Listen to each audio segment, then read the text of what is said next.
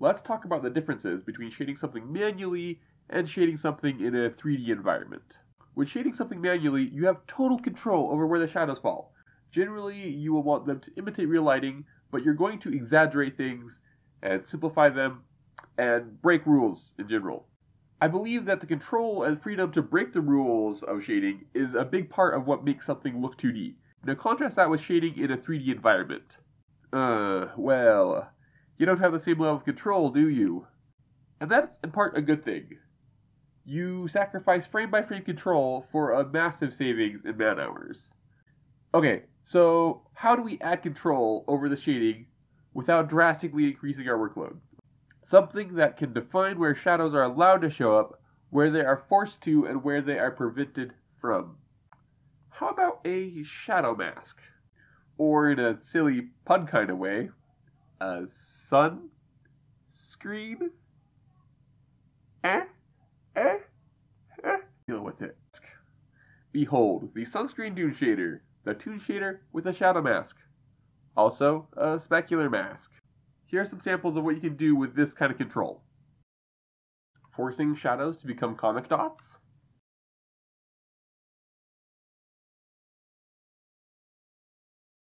What about anime hair? Yeah, it can do that.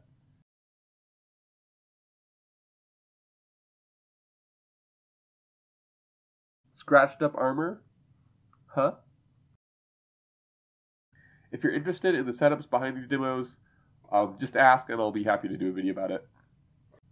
Okay, shadow mask is just a black and white texture.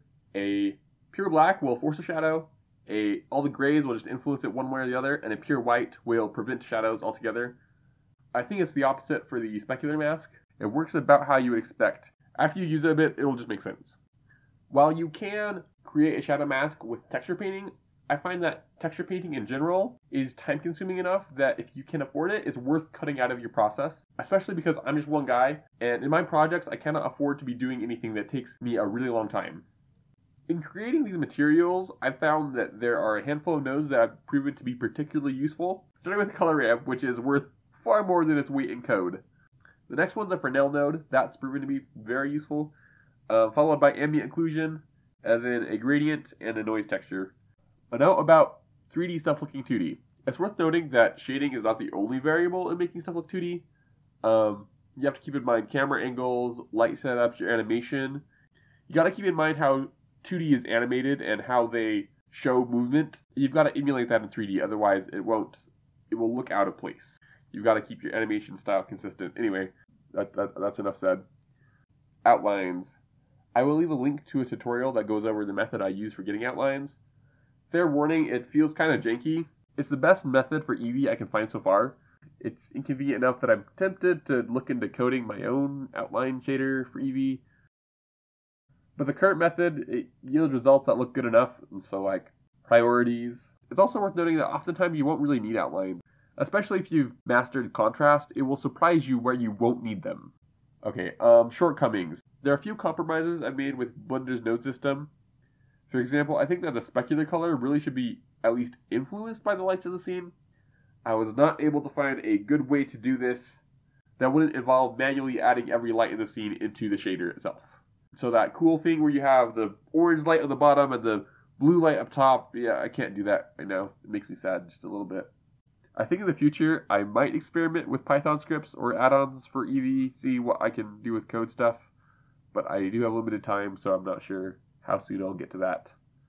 For now, though, the SunScreen Toon shader and these janky outlines should be good enough for my needs. More videos. I will be releasing more videos on this channel, yes. I have more things to say about 2D stuff. I have a project I'm working on that involves this character guy. So after I've done that, I'll probably be releasing stuff about how I did that. Yeah, maybe saying it in a video is a mistake because now you're expecting it. I will leave a download in the description with a few different materials in there. These will be good examples for you if you want to customize them, or they're good to use on their own. And yeah, so that should be there.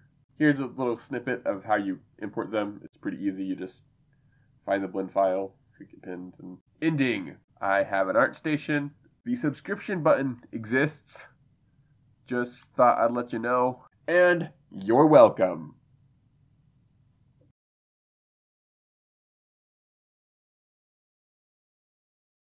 Do you think that's a bit too cocky? Nah, if I can't genuinely say you're welcome at the end of a video. Yep, that's my outro now. You're welcome.